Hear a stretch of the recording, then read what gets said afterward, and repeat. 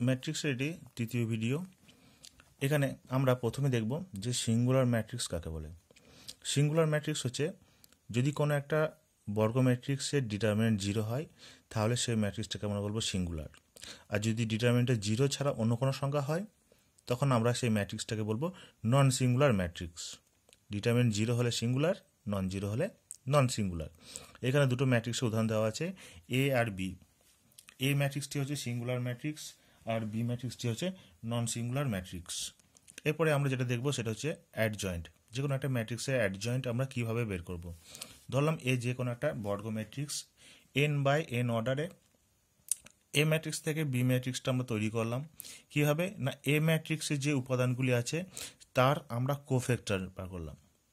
A I যে হচ্ছে A I যে কোফ্যাক্টর। তাহলে বি ম্যাট্রিক্সে যদি আমরা ট্রান্সপোজ করি তাহলে সেই ম্যাট্রিক্সটিকে আমরা বলবো যে এ ম্যাট্রিক্সের অ্যাডজয়েন্ট বা অ্যাডজুগেন্ট ম্যাট্রিক্স। কীভাবে আমরা করব না, আমরা দুটো উদাহরণ দেখবো, একটা হচ্ছে 2/2 আর একটা হচ্ছে 3/3।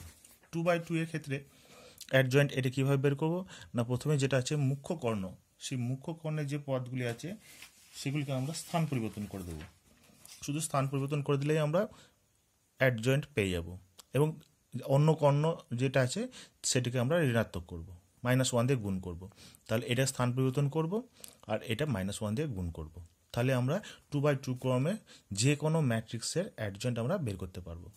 3/3 এর ক্ষেত্রে আমরা কি করব, এই ম্যাট্রিক্সটার ক্ষেত্রে আমরা তার অ্যাডজয়েন্ট বের করতে গেলে আমরা প্রত্যেকটা উপাদানের কোফ্যাক্টর বের করব। কিভাবে বের করতে হয় আমরা আগে দেখেছি। প্রত্যেকটা উপাদানের কোফ্যাক্টর আমরা বের করব এবং সেটাকে ট্রান্সপোজ করব। কোফ্যাক্টরটা বের করে ট্রান্সপোজ করব। যেমন আমরা এখানে দেখো A13 আছে, A13 উপাদানের আমরা যে কোফ্যাক্টর সেটা হচ্ছে ক্যাপিটাল 13। ক্যাপিটাল A13টা আমরা এখানে বসিয়েছি, তার ট্রান্সপোজ করে দিয়েছি, এখানে বসাইনি কিন্তু। হ্যাঁ, সারিটাকে স্তম্ভে বসিয়েছি, স্তম্ভটাকে সারিতে বসিয়েছি। ট্রান্সপোজ আমরা জানি আগে করেছি, পরিবর্ত ম্যাট্রিক্স। তাহলে অ্যাডজয়েন্ট এটা হচ্ছে এ ম্যাট্রিক্সের কোফ্যাক্টরের ট্রান্সপোজ বা পরিবর্ত ম্যাট্রিক্স। কোফ্যাক্টর কীভাবে বের করতে হয় আমরা আগে দেখেছি। ARS এর কোফ্যাক্টর হচ্ছে ক্যাপিটাল ARS সমান হচ্ছে -1 to the power R+S into তার মাইনার, ARS এর মাইনার হচ্ছে 2/2 ক্রমের একটি ডিটারমিনেন্ট। তাহলে এই ডিটারমিনেন্টের মানটা আমরা বের করতে পারবো। সেখান থেকে ARS এর মানটা আমরা, এই ক্যাপিটাল ARS এর মানটা আমরা বের করতে পারবো, সেটা এখানে বসিয়ে দেবো। এখানে যে চিহ্নগুলি হবে RS এ, সেখানে চিহ্নগুলির জন্য আমরা এটি মনে রাখতে পারলে সুবিধা। কী হবে না, এই চিহ্নটা আমরা একবারেই মনে রাখতে পারবো যদি এটা মনে রাখি plus minus plus, minus plus minus, plus minus plus. এইভাবে আমরা যে কোনো ম্যাট্রিক্সের অ্যাডজয়েন্ট বের করতে পারবো। আমরা দুটি উদাহরণ নেব যেখানে আমরা অ্যাডজয়েন্টটা আমরা বের করব। তো তার আগে আমরা একবার দেখে নিই যে বিপরীত ম্যাট্রিক্স কাকে বলে। না, এ আর বি দুটি ম্যাট্রিক্স আছে, একই ক্রমে বর্গ ম্যাট্রিক্স। যদি এরকম হয় যে এ বি সমান বি এ সমান আইডেন্টিটি ম্যাট্রিক্স, যেখানে এ বি হচ্ছে এ আর বি এর ম্যাট্রিক্স মাল্টিপ্লিকেশন, যদি সেরকম হয় তখন আমরা বলবো যে এ আর বি দুটি হচ্ছে একে অপরের বিপরীত ম্যাট্রিক্স, অর্থাৎ বিটা এ ম্যাট্রিক্সের, এটা বি ম্যাট্রিক্সের। এবং আমরা লিখবো কীরকমভাবে না, বি সমান এ ইনভার্স, এ সমান বি ইনভার্স হিসেবে প্রকাশ করব।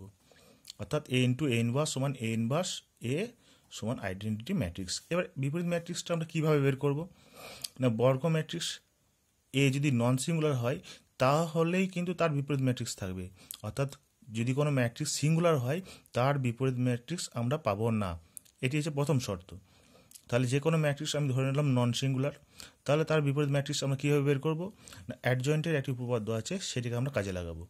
কি না, এ ম্যাট্রিক্সের সঙ্গে অ্যাডজয়েন্ট এর গুণফল, অ্যাডজয়েন্ট এ ইন্টু এ সমান হচ্ছে ডিটারমিনেন্ট এ ইন্টু আই। অর্থাৎ এ ইনভার্স এখান থেকে আমরা পাবো, যদি আমরা ডিটারমিনেন্ট এ দিয়ে ভাগ করে দিই তাহলে এখান থেকে আমরা বিপরীত ম্যাট্রিক্সের সংজ্ঞা অনুযায়ী পাচ্ছি যে এ ম্যাট্রিক্সের ইনভার্স হচ্ছে অ্যাডজয়েন্ট এ বাই ডিটারমিনেন্ট এ। এই সূত্রটিকে আমরা কিন্তু বিপরীত ম্যাট্রিক্স নির্ণয় করার ক্ষেত্রে কাজে লাগাবো। যেমন এখানে এ একটি 2/2 ক্রমে ম্যাট্রিক্স আছে, এই ম্যাট্রিক্সের আমরা ইনভার্স নির্ণয় করব। তাহলে প্রথমে দেখব যে ম্যাট্রিক্সটি ডিটারমিনেন্ট 0 না 0 নয়। এখানে এ ডিটারমিনেন্ট হচ্ছে 1, নন 0, তার মানে এ ম্যাট্রিক্সটি নন সিঙ্গুলার ম্যাট্রিক্স, তাহলে তার ইনভার্স এক্সিস্ট করবে, তার আমরা বিপরীত ম্যাট্রিক্স পাবো। কীভাবে পাবো না, এ ইনভার্স সমান হবে অ্যাডজয়েন্ট এ বাই ডিটারমিনেন্ট এ। আমরা এই এ ম্যাট্রিক্সের অ্যাডজয়েন্ট বের করেছি কীভাবে না, 3 আর 7 তারা স্থান পরিবর্তন করেছে, 3টে 7-এর জায়গায় 7টা 3-এর জায়গায়। আর অন্য কর্ণে যে আছে 4 আর 5 সেটা মাইনাস হয়ে গেছে, -4 -5। এইভাবে যে কোনো 2x2 ক্রমের ম্যাট্রিক্সের অ্যাডজয়েন্ট আমরা বের করতে পারবো, ডিটারমিনেন্ট বের করতে পারবো। তাহলে আমরা এ ইনভার্স বের করতে পারবো যদি এ ইনভার্স বের করা যায়, যদি ম্যাট্রিক্সটি নন সিঙ্গুলার হয়। এরপর আমরা 3x3 ক্রমের একটি ম্যাট্রিক্সের ইনভার্স বা বিপরীত ম্যাট্রিক্স বের করব। প্রথমে কি করব না, ম্যাট্রিক্সটির আমরা প্রথমে ডিটারমিনেন্ট বের করব। এখানে একটা ম্যাট্রিক্স দেওয়া আছে, তার ডিটারমিনেন্ট হচ্ছে 40, অর্থাৎ নন জিরো। তার মানে এই ম্যাট্রিক্সটির ইনভার্স এক্সিস্ট করবে। এরপরে আমরা তার অ্যাডজয়েন্ট বের করব। এই ম্যাট্রিক্সের অ্যাডজয়েন্ট একটি 3x3 ক্রমের ম্যাট্রিক্স হবে। কীভাবে বের করবো আমরা দেখলাম। সেরকমভাবে যদি আমরা বের করি, এখানে প্রত্যেকটা উপাদানের আমরা কোফ্যাক্টর নিয়ে ট্রান্সপোজ নেব, তাহলে অ্যাডজয়েন্ট এটা বেরিয়ে যাবে। তাহলে আমরা এখান থেকে লিখতে পারি যে এ ইনভার্স হচ্ছে 1/ডিটারমিনেন্ট এ ইন্টু অ্যাডজয়েন্ট এ, তাই না? অ্যাডজয়েন্ট এ বাই ডিটারমিনেন্ট এ মানে তাই এটা। তাহলে আমরা সেইভাবে এটা লিখে দিলে এইটা হয়ে যাচ্ছে আমার এ ম্যাট্রিক্সের ইনভার্স। এইভাবে যে কোনো আমরা 3x3 বা 2x2 ম্যাট্রিক্সের ইনভার্স আমরা বের করতে পারবো। এরপর আমরা দেখবো যে লম্ব ম্যাট্রিক্স কি।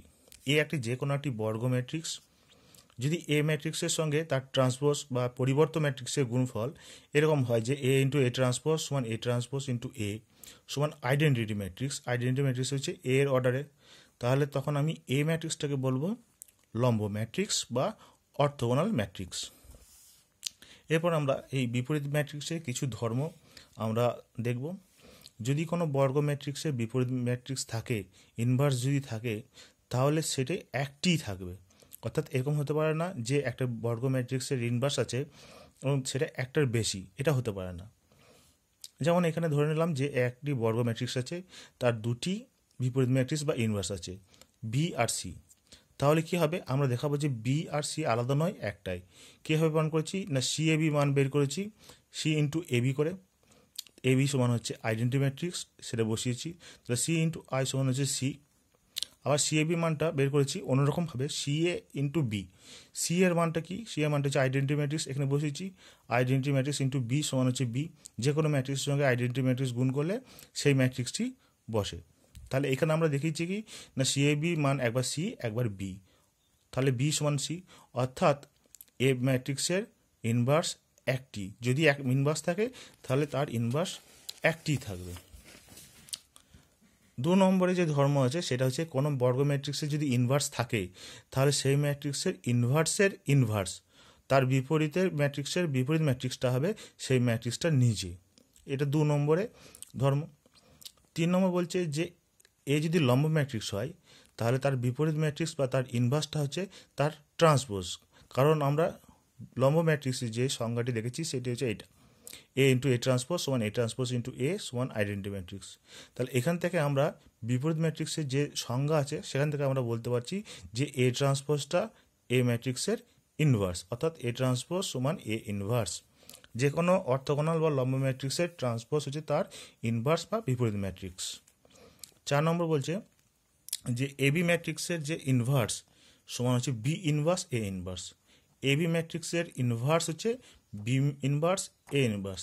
আমরা বিপরীত ম্যাট্রিক্সের যে সংজ্ঞা আছে সেখানে যদি A B into B A inverse করি বা B inverse A inverse into A B বের করি, তাহলে দেখবো সবসময় আইডেন্টিটি ম্যাট্রিক্স হচ্ছে। এটা খুব ইম্পর্ট্যান্ট একটি ধর্ম বিপরীত ম্যাট্রিক্সে, আমাদের অনেক জায়গায় এটা প্রয়োগ করতে হয়। 5 নম্বরে বলা আছে যে আইডেন্টিটি ম্যাট্রিক্সের ইনভার্স সবসময় সেই আইডেন্টিটি ম্যাট্রিক্স হয়। আইডেন্টিটি ম্যাট্রিক্স একটি বর্গ ম্যাট্রিক্স, তার ইনভার্স সবসময় আইডেন্টিটি ম্যাট্রিক্স। 6 নম্বর শেষ ধর্ম বলছে যে শূন্য ম্যাট্রিক্সে কোনো বিপরীত ম্যাট্রিক্স হয় না। কেন হয় না, না শূন্য ম্যাট্রিক্সের, শূন্য ম্যাট্রিক্স বলতে এখানে শূন্য বর্গ ম্যাট্রিক্স। তো শূন্য বর্গ ম্যাট্রিক্স যদি হয় তাহলে তার যে ডিটারমিনেন্ট সেটি শূন্য, অর্থাৎ শূন্য ম্যাট্রিক্স সবসময় সিঙ্গুলার ম্যাট্রিক্স। আর আমরা আগে দেখেছি যে শূন্য ম্যাট্রিক্স বা সিঙ্গুলার ম্যাট্রিক্স তার বিপরীত ম্যাট্রিক্স থাকে না, বিপরীত ম্যাট্রিক্স থাকবে নন সিঙ্গুলার ম্যাট্রিক্সের ক্ষেত্রে। তাহলে আমরা এই ভিডিওতে কী কী দেখলাম, আমরা দেখলাম যে ম্যাট্রিক্সকে কখন সিঙ্গুলার কখন নন সিঙ্গুলার বলবো, ম্যাট্রিক্সের অ্যাডজয়েন্ট আমরা কিভাবে বের করব, এবং ম্যাট্রিক্সের বিপরীত ম্যাট্রিক্স আমরা কখন বের করতে পারবো এবং কিভাবে বের করতে পারবো। যে কোনো বর্গ ম্যাট্রিক্স যদি নন সিঙ্গুলার হয় তাহলে তার বিপরীত ম্যাট্রিক্স বের করতে পারবো, এবং সেটা আমরা বের করার পদ্ধতিটা এখানে শিখেছি। আর আমরা লম্ব ম্যাট্রিক্স দেখলাম কাকে বলে বা অর্থোগোনাল ম্যাট্রিক্স কাকে বলে। এরপরে যে ভিডিও হবে, এই পরের ভিডিওতে আমরা অনেক সহজ সমীকরণের সমাধান করব ম্যাট্রিক্স পদ্ধতিতে এবং ক্রেমাস রুলের সাহায্যে।